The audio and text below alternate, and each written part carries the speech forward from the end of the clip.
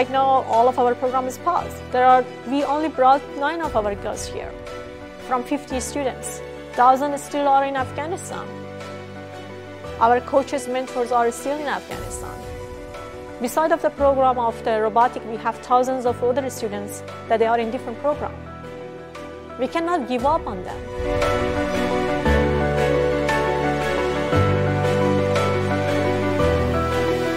And my value is different. But one thing is that I do, and I feel that I have commitment, and I think that the dream is as well, is about the children and women who are living in Afghanistan.